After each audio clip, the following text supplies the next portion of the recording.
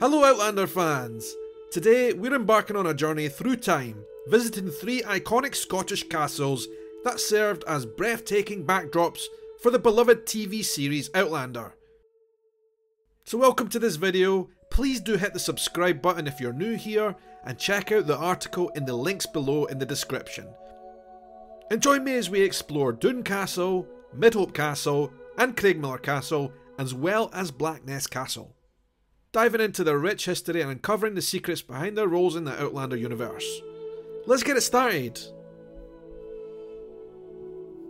The first castle we're looking at is Doune Castle, located in the picturesque village of Doune, near Stirling.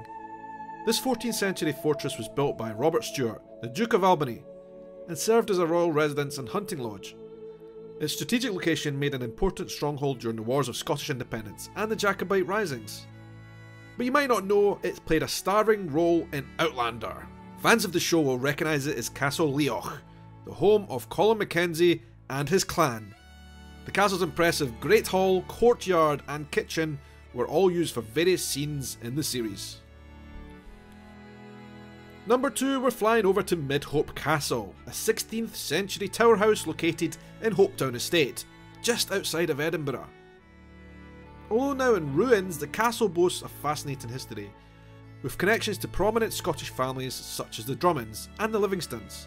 Midhope Castle might be more familiar to Outlander fans though as Lallybroch, the ancestral home of Jamie Fraser. The picturesque exterior of the castle serves as the perfect setting for many of the series' most memorable moments in Outlander. Sadly, the interior is not accessible to the public, but the stunning facade is still worth the visit for many Outlander enthusiasts. And you can even walk up the steps. For number 3, we're going into the heart of Edinburgh, Craigmillar Castle, and located just 3 miles outside of the city centre of Edinburgh. This 15th century fortress was once a favourite retreat of Scottish royalty, including Mary Queen of Scots. In Outlander, Craigmillar Castle stands in for Ardsmuir Prison, whereas Jamie is held captive after the Battle of Culloden. The castle's eerie atmospheric dungeons and stone walls create the perfect backdrop for some of the series' most emotional and suspenseful scenes. Lastly, we're going to head on to the banks of the Firth of Forth, to Blackness Castle. This is a 15th century fortress, often referred to as the ship that never sailed, due to its ship-like appearance from the waterside. Built by the Crichton family, the castle has a rich military history and has even served as an artillery, fortification, a prison and an ammunition depot.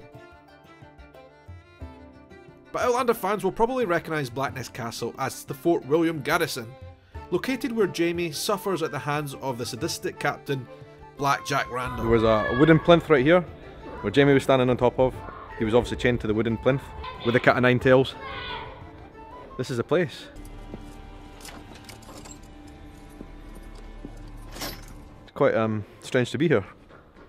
I remember cringing and actually flinching when I was watching it on TV, thinking, wow, this is brutal. Jamie, obviously the character that we all love. Jamie's dad and his uncle were here as well, and that's where his dad died as well.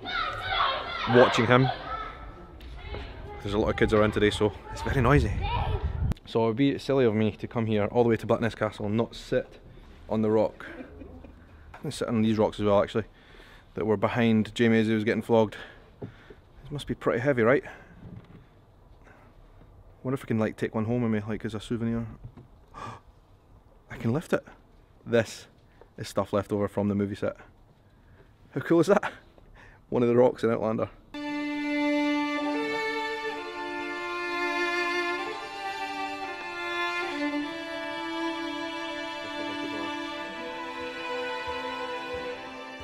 The castle's imposing architecture and dramatic coastal settings provide an unforgettable backdrop for the series' intense and gripping scenes. These are all Scottish castles that you can visit if you come to Scotland, and I hope you do because they're fantastic and they look exactly as they do in the series. So make sure you check out the links down below in the description to learn more, and I hope you come and visit us. Until then, Slàinte mhath.